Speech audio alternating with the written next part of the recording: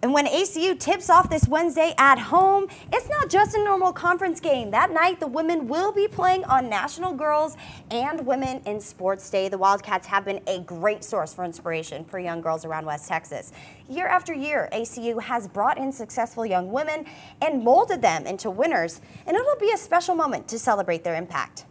We're very grateful that we've had the same opportunities that everybody else has to play sports, and I think it's there's so much value that goes into being a part of a team, to being involved in athletics. You just learn so many character skills that help you for everything that you do in life, and so we're thankful to have an opportunity to play on National Girls and Women's in Sports Day, and just to kind of be on the stage that day and to highlight the fact that sports and athletics are invaluable for women and girls to be involved in.